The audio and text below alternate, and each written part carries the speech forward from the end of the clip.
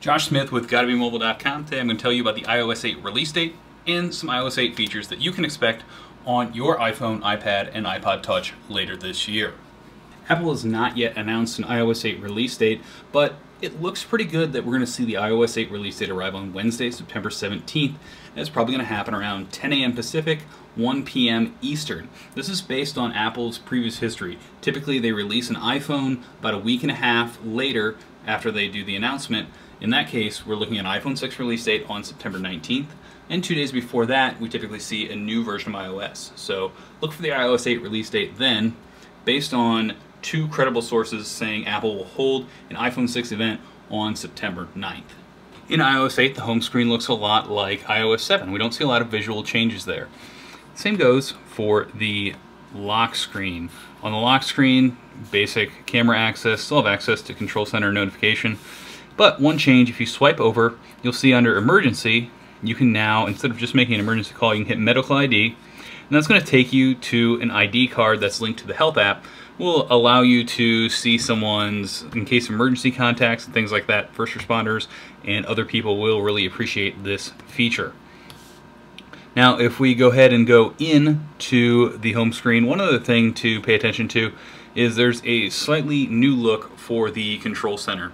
This is mainly in the shading and just really small tweaks. You're not going to notice a huge difference, but there's some differences there. The Notification Center, we no longer have this split notifications area. Now, it's kind of annoying because you still have to do this stupid tap to get rid of notifications. You can't swipe the notifications away. The Today screen allows you to see what we've seen before: driving, weather, calendar, stocks, etc. And we can go down and edit, and we're going to be able to add widgets that other apps include with their purchase or with their free apps into the Notification Center. The new Messages app for iOS 8 is packed with really cool features. First off, I can tap this microphone and it's going to record what I say. You can see it recording it there. It's faster and more accurate than using dictation. I can swipe up and send that, or I can play it back. In this case, I'm going to cancel that. As for sending photos, there's a new interface. If I tap that once, I can access my photo library, but I can also swipe through recent photos. And if I want to send multiple photos, I can tap on them and send them here a lot nicer than before. Now, if I tap and hold the camera icon, it's going to go to this screen, and I can go over here and I can start recording, and it'll record a message. I can play it, I can send it, and Messages is going to be smart enough to remove these over time so you don't end up using all of your iPhone storage on this. If you're in a group message, you can now do two very nice things. You can turn on Do Not Disturb. With this on, I'll still get the rest of my messages, phone calls, etc., but I won't hear anything from these chatty people that just interrupt my day. I can also share my location or send my current location, and if you go into the information, you can see the info for each contact, and you can also leave group iMessages as well. Now, the iPhone camera app doesn't change a whole lot from time to time, but there is a cool new feature called time-lapse, which will automatically take snapshots over time and create a cool time-lapse video that you can share, and it'll show movement in a really cool way. You can check out some examples of that over on GottaBeMobile.com. Another feature that I really enjoy is the ability to send photos and items by AirDrop, and I can send them to my MacBook instead of just to other iOS devices. So I can quickly grab this photo, tap on that, it's going to wait, it's going to find it and send it, and boom, it appears in my Downloads folder. I don't have to plug anything in, I don't have to email or use Dropbox, etc.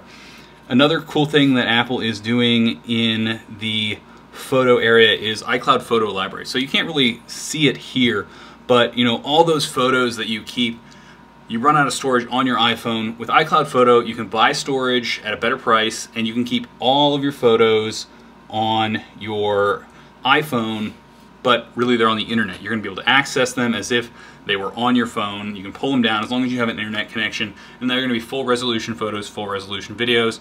I believe the pricing starts at about 99 cents for 20 gigabytes for a year. That may change, so keep that in mind. The multitasking screen where you can access your apps now shows recent contacts, and you can tap on that contact and you can call their specific devices, mobile work, send them a message, make a FaceTime call, etc. And that's all on that quick access from a double tap, so you can quickly reach the people that you want to talk to. The keyboard now has predictive text. You can turn that on or off. Right now you hold down on this emoji icon and then you're able to turn predictive text on or off, and you'll see that space is up here. And it knows who you're talking to when you're using it in iMessage or mail, so you'll get responses that are tailored to the person you want to talk to. So it'll be informal with your friends, more formal with your boss, it'll learn how you respond to your wife, etc., etc. And you'll be able to tap there and it's going to start filling things in based on what it thinks you want to say. You can also install third-party keyboards from Swipe or SwiftKey or places like that. We'll see some of those available on the App Store when iOS 8 arrives later this year. Another really handy feature that I've personally wanted on the iPhone for a long time is detailed battery usage. So I can see what apps are using my battery the most in the last 24 hours and even for the last 7 days. So I'm able to find out what's using up all my battery life, why I'm getting bad battery life, etc. I can find that app and then I'm able to uninstall it or do whatever I need to. Maybe I just avoid playing Clash of Clans when I need longer battery life. This is available on the iPhone, iPad, and iPod Touch in iOS 8, and it's really, really handy. There's no real great way to show this off on video, but there is new family share. So if I buy an app, I can share that with people in my family. We link our accounts with the same credit card, and I'm able to share purchases with them so that we don't have to buy apps over and over. And if we buy a movie, it's available on all our devices, it's available on kids' devices if you have kids, and parents will get notifications when a kid wants to buy an app or make an in-app purchase, and they can accept or decline just by tapping right on their iPhone screen, even if they're nowhere near the child when they're using their device. Some of my other favorite features require the new version of OS X on a Mac. It's called OS X Yosemite, and with that, the iPhone and your Mac can communicate more. There's also some of these that will work with your iPhone and your iPad.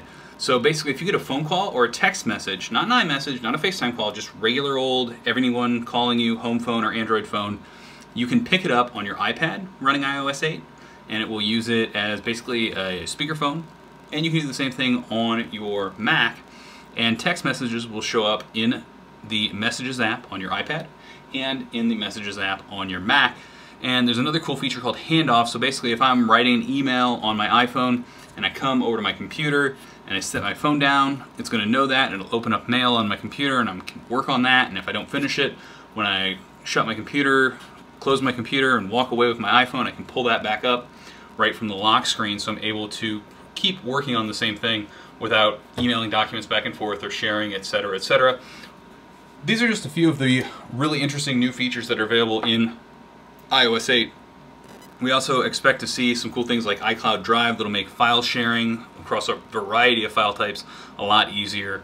So stay tuned and check out Gotta Be Mobile closer to the iOS 8 release date to see more on that. The iOS 8 Health app is still kind of a little bit of work in progress during the beta, but you can get an idea of what it's tracking. It's using the built-in sensors in the iPhone 5S to track my steps and my distance.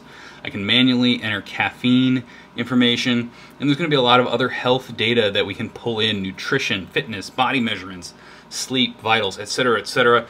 This will tie into sources such as apps, and so if you have an app that hooks into a health accessory that you plug in or sync by Bluetooth, it should be able to connect through here and pull that over into your health data and then show it on your dashboard, so you have a one-stop shop for all of your health information. This may also play a role in the rumored iWatch that could come out later this year and do some more sensors and stuff like that. Head over to GottaBeMobile.com to check out more about iOS 8 and the iPhone 6.